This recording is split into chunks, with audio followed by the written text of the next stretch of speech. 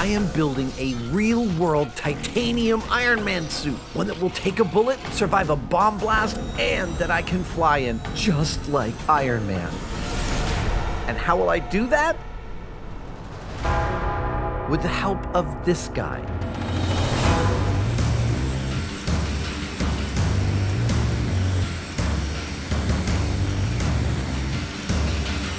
Meet Richard Browning, inventor and chief test pilot of the Gravity jet suit.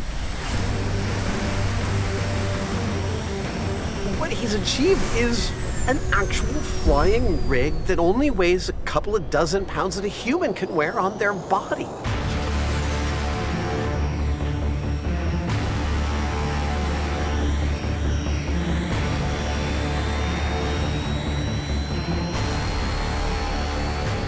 I've always had a fascination and a real passion for flight. I had a background from calisthenics training and before that in the Royal Marines Reserve in the UK. And that taught me a lot about the capability of the human body and mind when really focused on a challenge. And I thought if I take that inspiration and apply it to how humans could fly, why not just go super minimalist and add just the right amount of horsepower to the human mind and body and see if you could approach the challenge of flight in that way. It's just one of those ideas that has ended up, well, really taking off. It took Richard nearly 2 years to develop, test, and master the art of flying his prototype jet suit. And I'm going to attempt to learn how to fly it in just a matter of hours. Walk me through the basics.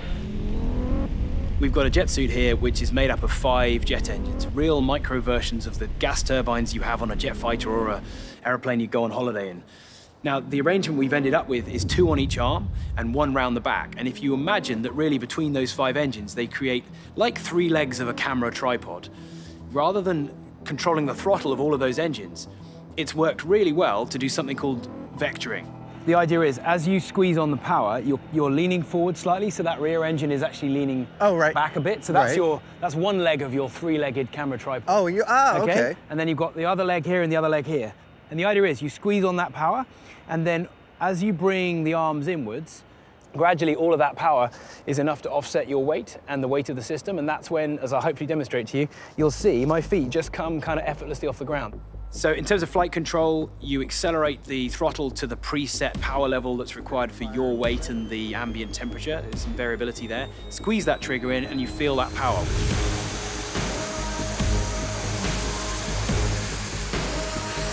Once that power is there and pointing outwards, you just start bringing it down, and as you vector down, you lift off.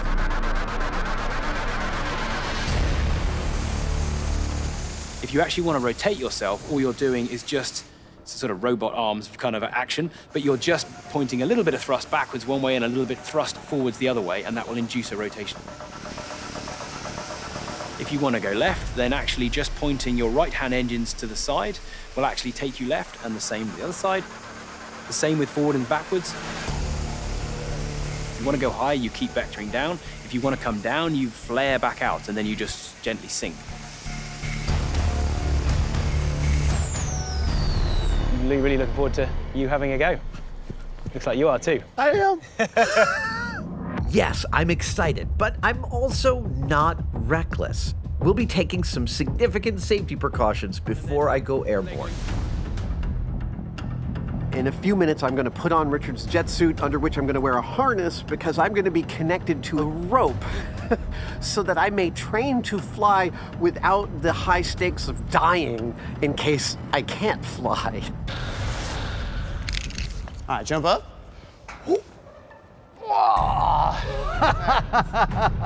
Put your right arm in there. Can you feel under your thumb the kill switch, little button? Yep. Okay, and then feel the trigger as well. So pull the trigger, press the trigger.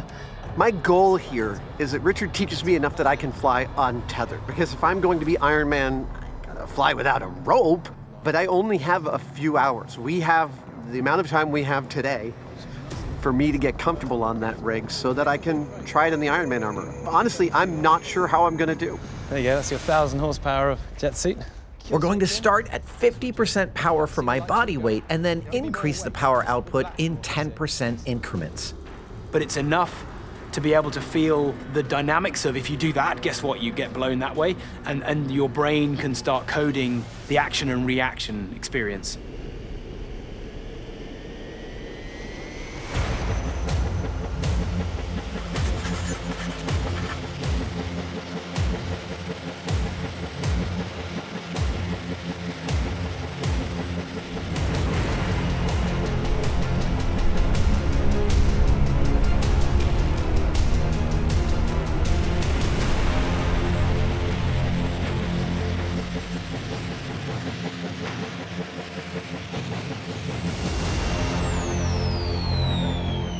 That is fascinating. It is a completely unique experience to have so much horsepower facing down from my arms.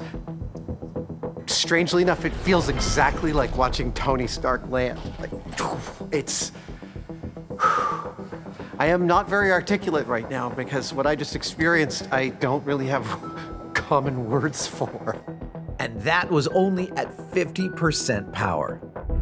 Unlike the unlimited flying time of the Iron Man suit in the movies, Richard's jet suit has about a 5 to 9 minute flight time depending on conditions before it has to be refueled, giving us a built-in break for some adjustments. Each time we refuel, we just give him more and more power. Let's go. Okay. And essentially, that demands of him to adopt this vectoring principle of holding the engines out, feeling that power, and then controlling it progressively and bringing it down.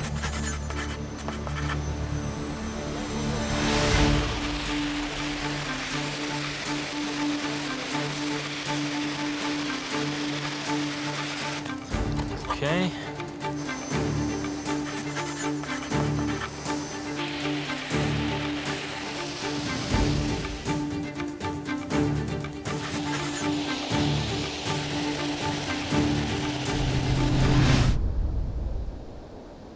It takes a tremendous amount of strength. My left arm is actually giving out a little bit.